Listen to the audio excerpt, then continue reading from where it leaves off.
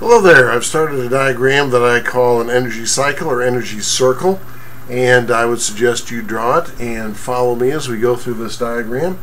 And so what's going on here? Well, the reactions occurring within cells and lots of other places do one of two things usually. They turn simple molecules into complex molecules, or complex molecules into simple. This is a clockwise diagram here. Complex molecules to simple, simple to complex. Something happens with energy whenever that occurs. Either side, something different about energy.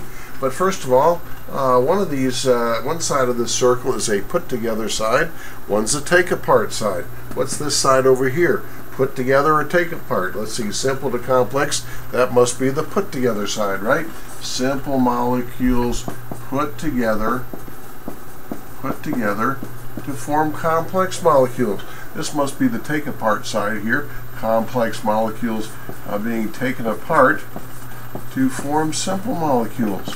Well, something happens in energy. This is a very general concept. We're going to apply it to ATP in just a moment, but this is a general concept that applies to a lot of things. We talked last time about how energy is stored in the bonds of complex molecules, and the energy is released when those bonds are broken. So when simple molecules are put together to form complex molecules, we can say energy is stored. And where is it stored? I guess it's stored in those complex molecules, right? And when when complex molecules are taken apart to form simple molecules, energy is what? We can say that energy is released. Now, again, all this has to do with what? Chemical bonds. This involves forming chemical bonds, putting simple molecules together to form complex. This involves breaking chemical bonds. Now, and so when we're talking about complex molecules, we're talking about energy stored in the bonds of complex molecules.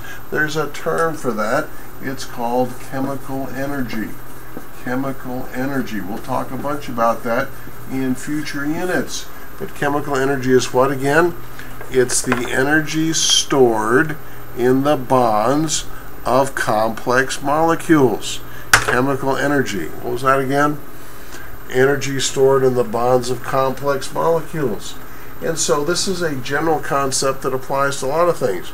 Like how you got to, well, you didn't come to school today, you're probably at home sitting back in your recliner, but how if you have to go to the grocery store, you're probably going to drive a car, is that right? Yes, you are. What gets the car moving down the road? Well, various things, but what provides the energy to keep it moving down the road? Some complex molecules in the form of what? Gasoline? Yeah, gasoline molecules are complex. And what does the engine of the car do in a very controlled fashion? It takes apart the complex gasoline molecules, releasing energy that makes the engine go around, and sends those simple molecules where? Out the tailpipe. And so if you walk to the grocery store, same thing, except the complex molecules are the complex molecule you ate for the previous meal or two. Those are being taken apart in your cells to releasing energy so we can make these muscles work and so forth. And the simple molecules, the body has ways of handling those. And so, a very general concept. Simple molecules put together to form complex molecules, energy stored. Where? Stored in the bonds of those complex molecules. What is that kind of energy called? Chemical energy. Complex molecules taken apart. The bond's broken, energy is released, and simple molecules are formed. Now, how does this apply to ATP and ADP? Well, between the two of them, which is the more complex, ATP or ADP? I think the more complex of the two is ATP, is that right? I think so. It's got more parts, right? So, applying this general concept to ATP in particular, ATP is the more complex of the two, ADP is the simpler of the two. And so what happens in terms of ATP molecules transferring energy? Well, they got to pick it up one place, take it to another place, and release it. Here's the pickup side. How does ATP store energy? Well, you have to have ADP, of course, to store. And what happens? A phosphate, that third phosphate, That third phosphate group is tacked onto ADP, forming ATP, and there's a new bond formed, right? And there's energy stored in that bond between what? The last two phosphates? Yes, indeedy. And then ATP somehow gets to another place in the cell where that energy is needed, and what happens? That phosphate is removed. It's taken off, breaking that bond, releasing that energy, and forming ADP. And so this cycle goes on faster. If you're playing basketball or something, happens at a more rapid rate.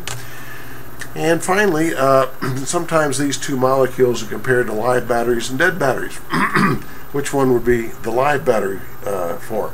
I guess ATP. It's charged up. It's got energy that can be released. ATP is the live battery form, and ADP would be the discharged battery or dead battery. It's released its energy and needs to be charged up once again. Alright, so that's a general concept about energy being stored and released, applied in particular to ATP. Alright, that's it for this one.